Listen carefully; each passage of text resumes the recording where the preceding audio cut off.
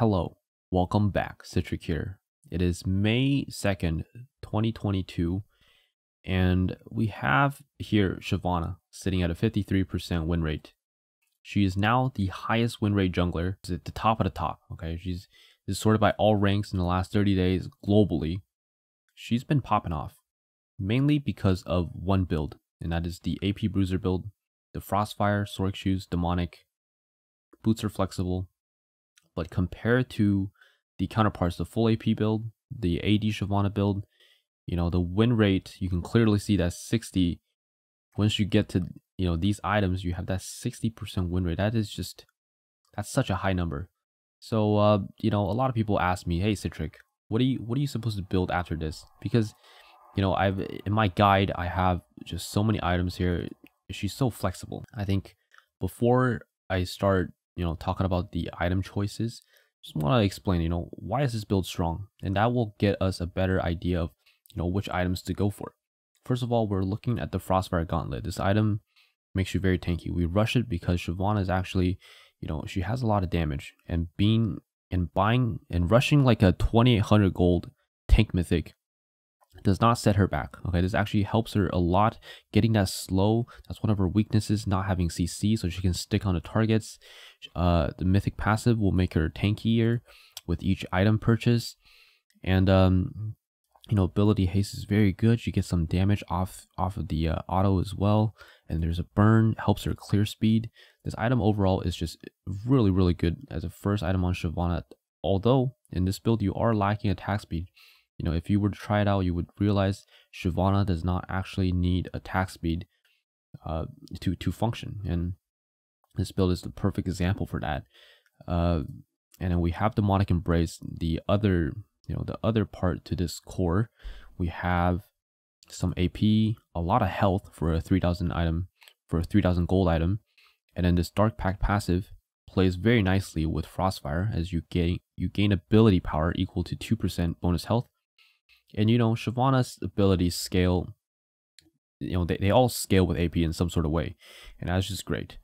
And then we have this Azakana Gaze. Okay, this burn is incredible. Shyvana is a melee champion. She takes full advantage of the burn. She gets that full 8% across the 4 seconds. And this is a percentage health burn. So if you're playing against the tanks, you're actually dealing a lot of damage. Even if you're not playing into tanks, this burn is actually still a lot of damage. She applies this very easily. She has a long range, on that dragon form E, and it's a big ass AoE. She can hit multiple targets, and then there's a ground burn that when people walk over, they will apply this burn again. And it's just an incredible item on Shyvana right now. I think this item is a little overtuned, but this is what makes her so good. Okay, and this is like a relatively cheap build. Off of 2 items, you're already spiking really, really hard. And this idea, you want to go tanky, you want to get damage at the same time. Okay, the idea is you want to be in the enemy's face, you want to be able to play frontline for your team. You're shifting the power into the early mid game, and that's what we're looking for. The most common items that I'm buying are probably the Cosmic Drive, the Zanyas, Medjais if possible, Abyssal Mask, Warmogs, Anathemas. On 3rd item. Okay, this is very common for me to buy these items. Actually, Thornmill as well. These 7 items are probably the most common 3rd item choices that I always go.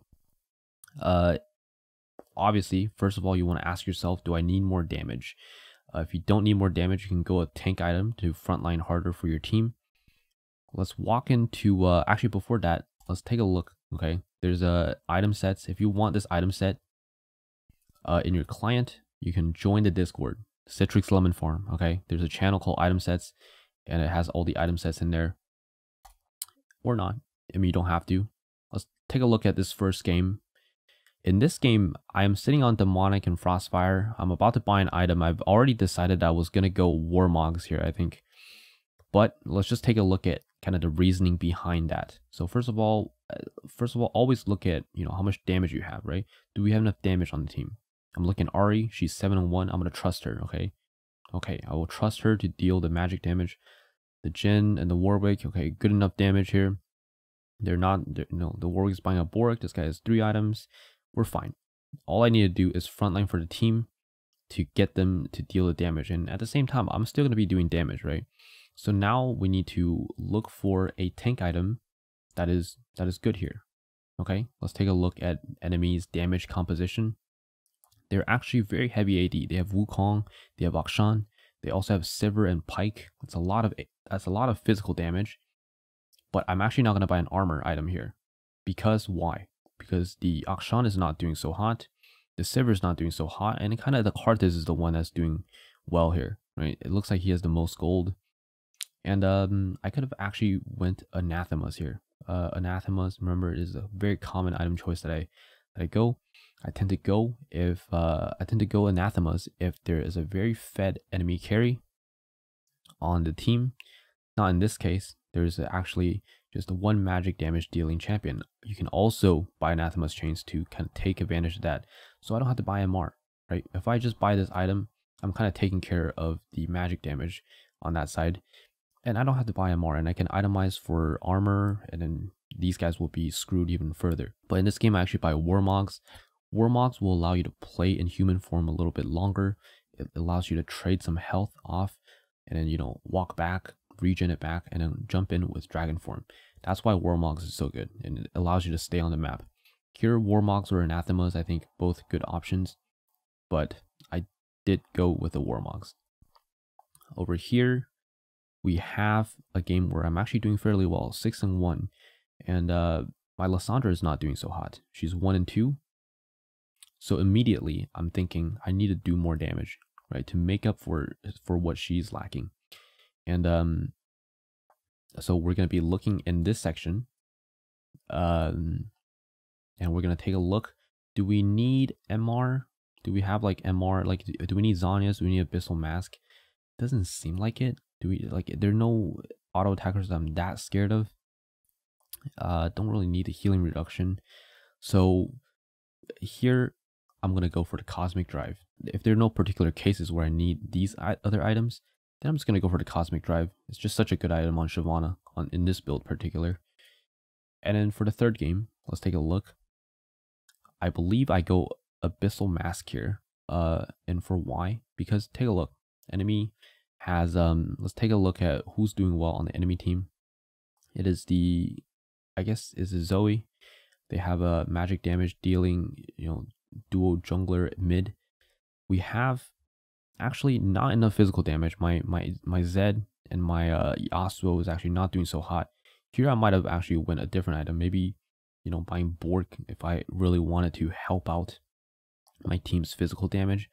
But I felt like it was fine. I have a tank top, and you know, my brand is 1-3. So you know what? Let's go a bit more into magic damage. And I pick up the Abyssal Mask here because Jax is not doing so hot. The Akshan is not doing so hot. All right. And here we have a game where I go Thornmail. Okay, so this is actually a very good example. I mean, this Swain is kind of inting. Wild Turtle, by the way, kind of weird.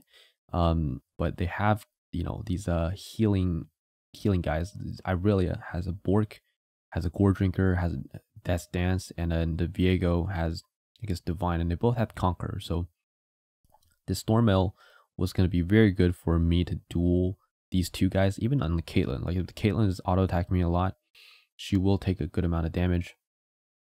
And there's some healing with, I guess, this Moonstone.